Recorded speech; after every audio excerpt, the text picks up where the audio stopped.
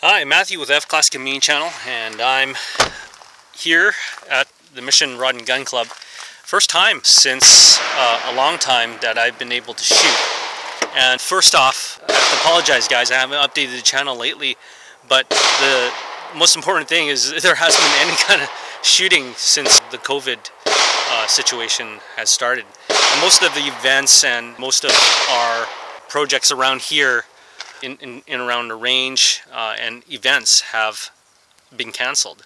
So, you know, I've been sitting at home doing work, and that's pretty much all I can do at this point. But finally, I am going to a match on August 1st and 2nd up to the Thompson Rifle Club up there. And I just wanted to update you guys on the channel. There are some videos coming regarding some F-Class tips in terms of how to manage your shooting and adjust for flyers. So one of the things I like to do is thank you guys for over 1,000 subscribers. It's an amazing thing that a lot of you guys have subscribed, and thank you for looking at the channel. Hopefully the content that I provide you is interesting and informative, and will get you on paper and train you up to be a better F-Class shooter. And that's really the goal. I want to grow the sport, and I want to inform new beginner F-Class shooters in terms of really some of the pros and cons about F-Class and some of the quirks, I guess, in reloading and in terms of what your equipment is and how to get into the sport. So, you know, one of the things I want to do with you is provide you a little bit of a fun thing, is go through a bag dump with you guys in terms of what my F-Class gear is and what I take to the range. Okay, so first off, one of the things I bring with me is always ear protection and eye protection, but I wear glasses, so it's not really that big of a issue. I always bring a backpack.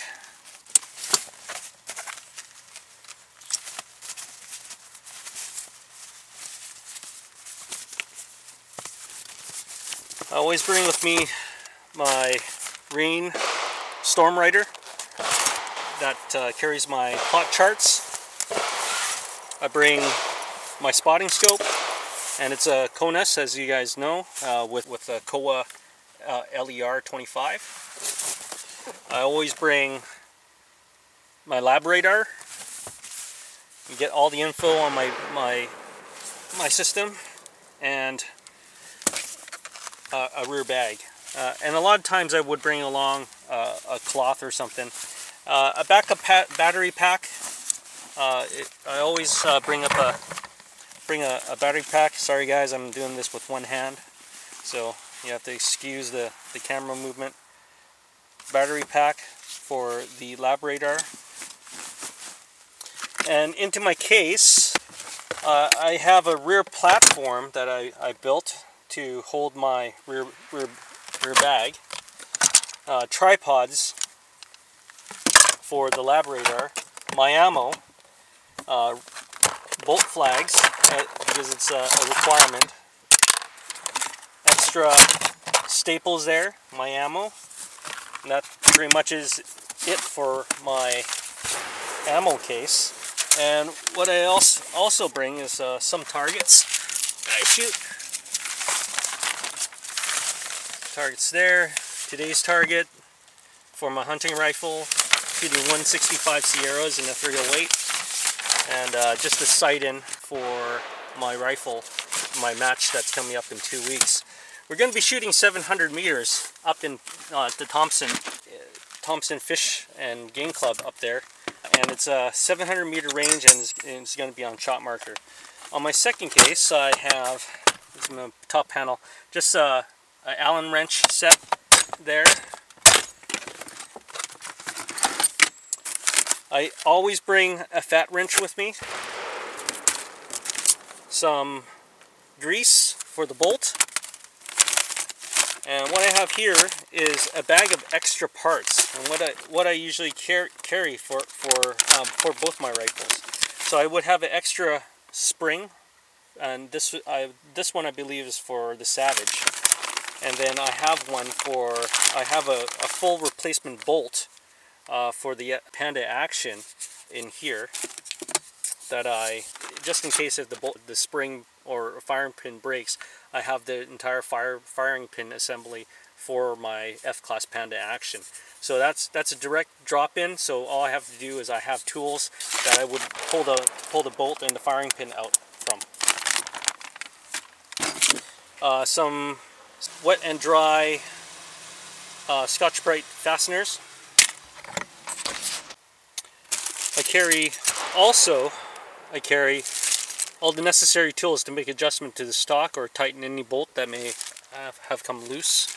So I have set for my Savage Stevens, some extra high slip molybdenum grease there.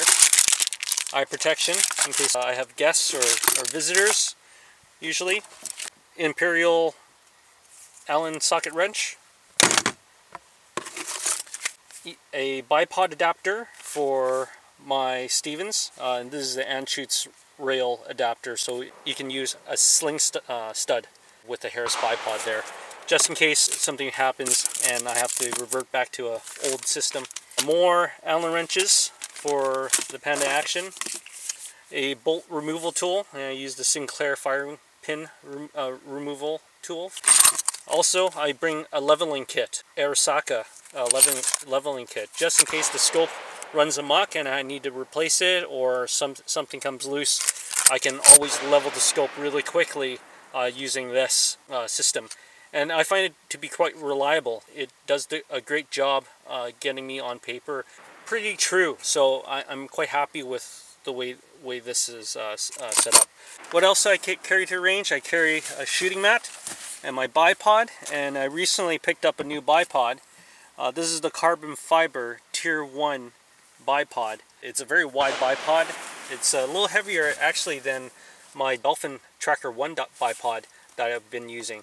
But this one is a little bit more stable and tracks a little bit better, and that's what I've been really I've been struggling with, is the tracking of my rifle. So with the wider stance, it does help with the cant a little bit. This one locks up pretty good. It doesn't cant as much, but still a little bit of recoil steer that happens with this bipod. But I think after I make some adjustments to my shooting position, or just in terms of the way I hold my rifle, I think this bipod will track quite well. But it's a noticeable improvement already because of the wider stance and the ski feet, the way they're configured. It cuts into the carpet a little bit more, and I need to build a new shooting platform because my old platform is a little bit shy in terms of the width. Anyways, that's kind of a gear dump of all the things that I usually bring to range other than my rifles. I want to thank you guys for subscribing and watching. There are more videos coming. It just takes a little bit of time due to this whole COVID thing. Really haven't been doing much shooting or reloading lately. So thank you once again for subscribing, and remember to keep an eye on the flags and tight groups.